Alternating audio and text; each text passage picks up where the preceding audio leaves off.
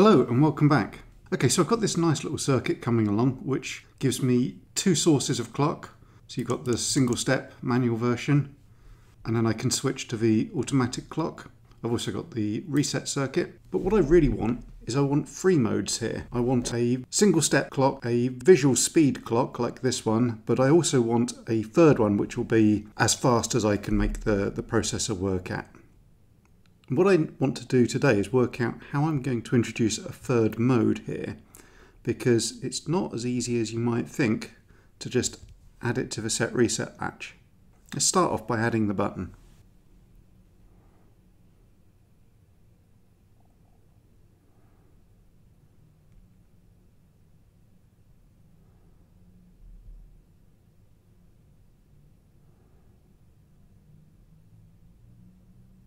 Okay, so now I've got the two states and I want a third state.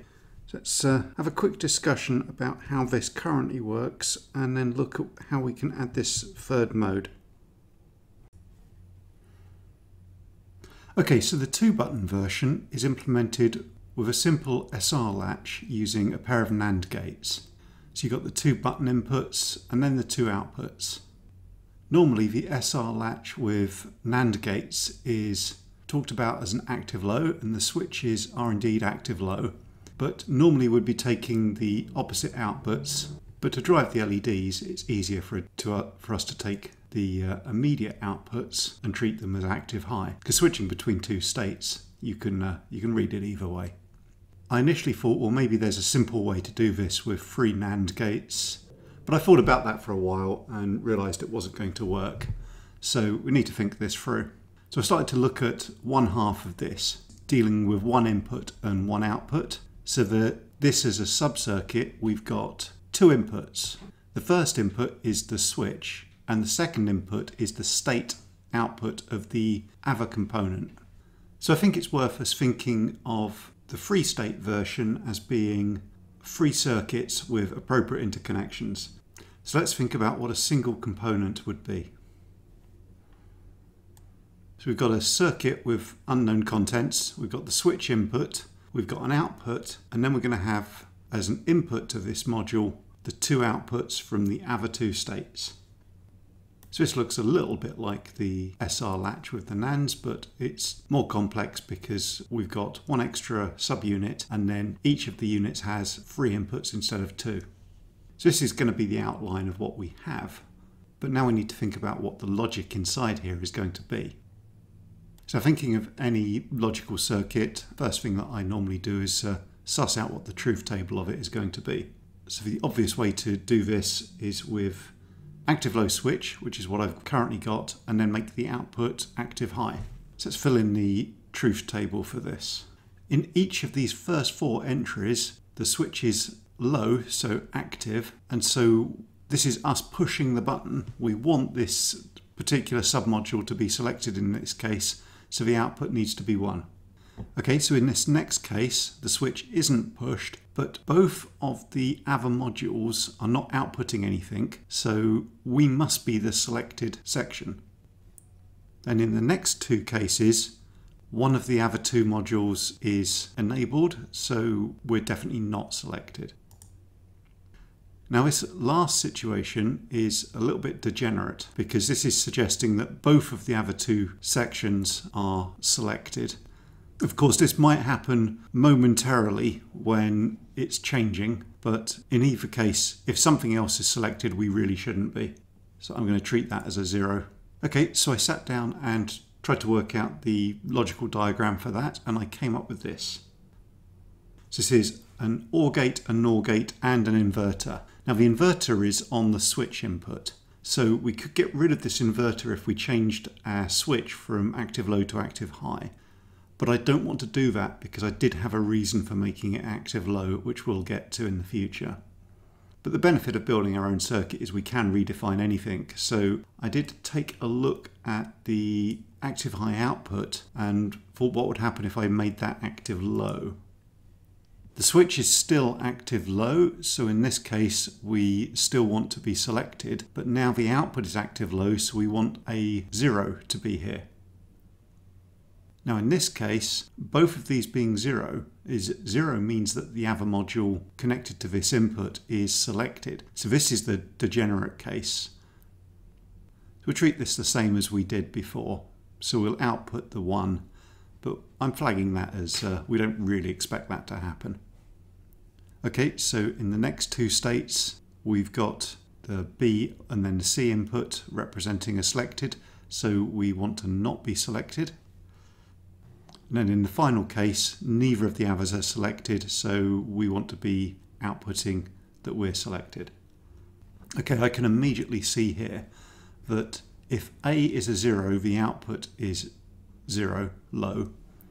And so we can easily add that on by whatever we need to implement this, we just AND it with A. So in this case, this is quite a simple truth table here. 2 inputs, 1 output, and this matches a NAND. So here's our diagram now. And so that's what I'd like to implement. And we already have a NAND chip in the build, but I need to add an AND gate chip. And that will be a 74LS08. Okay, so here is 4 AND gates. I've got the 4 NAND gates already, only need 3 of each, but yeah, need to make some room.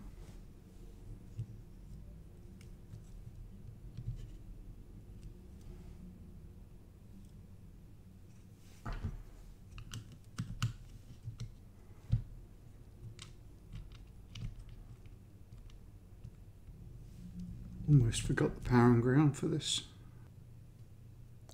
A select line. There's the AND gates added and it's still working. Okay, the outputs from our new circuit are active low, not active high, so this resistor array is not going to cut it anymore. Outputs won't be here either, and this configuration's wrong. Actually going to be easier if we turn the AND gates and the NAND gates around. So we want the third button to come to that input. So the AND gates and the NAND gates are in exactly the same positions, relatively speaking, on the chips.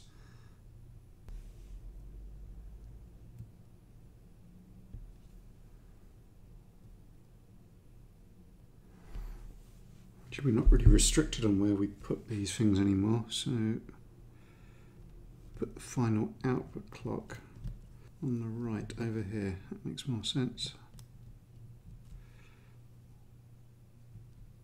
Still going to need a long wire to take it back to the reset circuit though. Right, so I need 3 active low LEDs.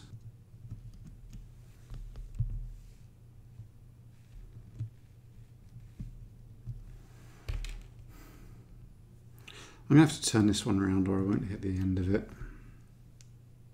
From the AND gates, the final state outputs can come over here and drive the LEDs. So that's the first one, second one, third one. Each of these outputs needs to be one of the inputs to the AVA2 stages. So this is stage 1. It's going to be an input into stage 2 and stage 3. Stage 2 will be an input into stage 3 and stage 1. And stage 3 will be an input into stage 1 and stage 2. And the outputs from the NAND gates go to the currently unused input. Oh, nice, that works. So I've got my 3 modes and 3 buttons to select them. Okay, so now it gets interesting because I need to drive that back into the selector. So the selector has 4 inputs, of which we only need 3, and it's got 2 address lines to select that. Right, so if we treat this as a binary number, this is stage 1, 2, 3. And so this is currently 0, 1, 1, 1, 0, 1, 1, 1, 0. Okay, I can see a way of doing this. If we ignore this final LED and just treat these two as the binary address. So in state 1, we've got a 0 and a 1. So it's our first input.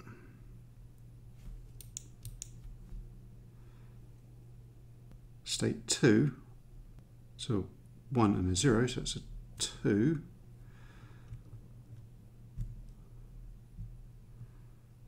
It's in the line that's driving the second output.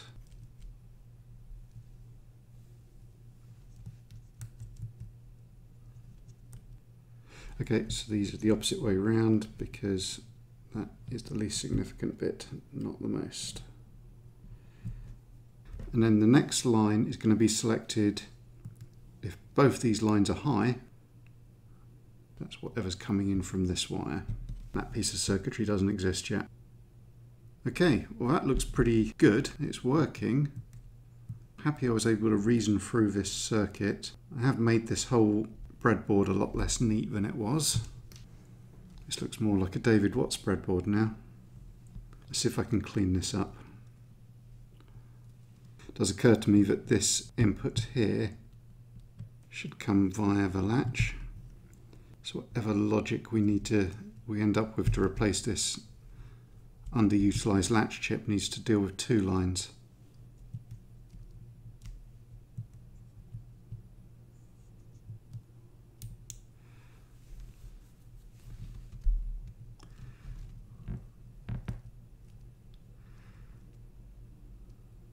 Like I'm doubling out all of these outputs to this side. I could actually take them from a closer location.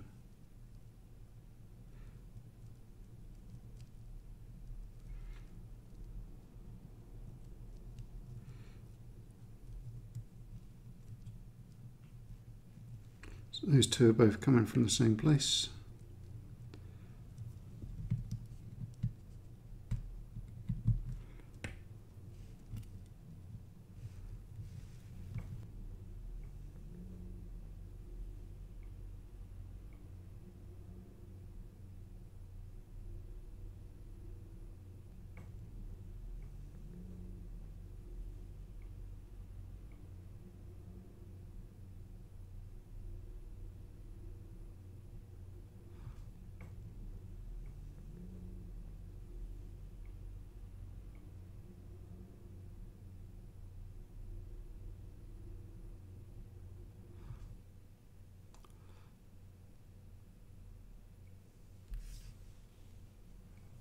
Okay, I found it quite interesting using the AND and NAND gates to work out a circuit for the 3-position latch. The next video in this sub-series is going to be the extra clock that goes in here. Hope you found this interesting, and I'll see you again soon. Goodbye.